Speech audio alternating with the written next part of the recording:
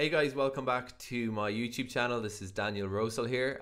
This is going to be a short video and arguably not necessary, but as I am open sourcing my backup and data preservation approach, and this is something I really care about, I am spelling out all the little details. So in this video I want to show you guys what I'm doing regarding backup from an NAS to an MDisk, excuse me. I did a couple of videos about the MDisk last week. It's a very, very interesting form of technology. It's a form of optical storage media that is specifically archival grade. So your regular Blu-ray, for instance, writes data onto an inorganic layer, and the MDisk kind of tries to replicate, literally, the process of etching data into rock. Like if you think about someone writing, carving into rock.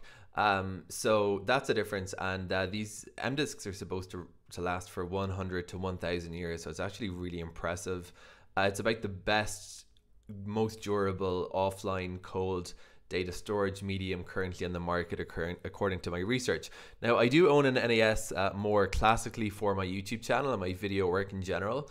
So this is kind of how I organize it. I've showed this a bunch of times, so my folder structure is pretty classic, or it's been seen at this point. So this is the way I work. Is I have a rendered folder, I have a stock folder, I dump my b-roll into the stock folder and then organize it according to 4K or a theme. And for rendered, I just kind of usually put it into this. Now my MDisks are available in 25, 50 and 100 gig capacity.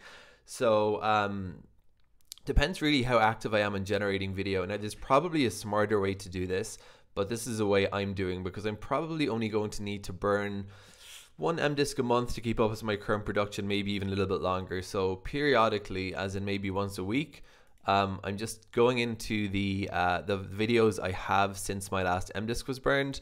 I'm clicking on properties, and we can see I'm now at 2.53 gigs. So the MDisk usable capacity on the 25 gigabyte ones is about 23.5 gigs.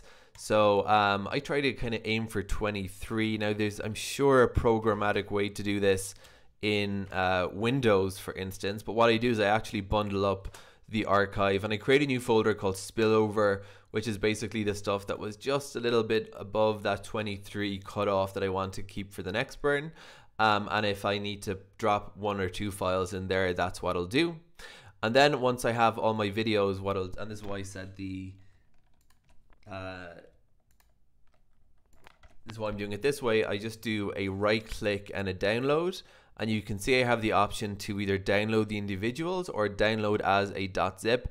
I'm actually downloading it as a zip because I don't really see much reason. This is just really a fail-safe precaution.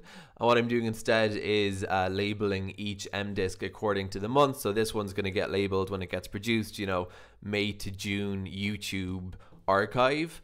And if I ever, for some reason, really need to find a video I put up on YouTube in May that's on MDisk, I can just open up that particular file from my backup. I'm going to be doing a video later today on how to duplicate MDisks. You can either buy a hardware duplicator, or you can also if you don't want to invest in more than your standard Blu-ray burner, there's also a way at the software level that you can burn an MDisk and say hold on to that data. Or you could just, and this is another reason to use archives rather than files, you can just have that archive and burn it twice onto two different MDisks, and one of them will be your offsite backup, and then you can just post it to your friend, or however you want to do physical archival backup. So this is the old school-ish non-cloud backup methodology for video backup, 321 compliant, 3 copies of data, 2 data medium, 1 of those offsite, but this will get you there. So this is my current MDisk NAS to MDisk export process, and that's about all there is to be said for it. Thanks for watching.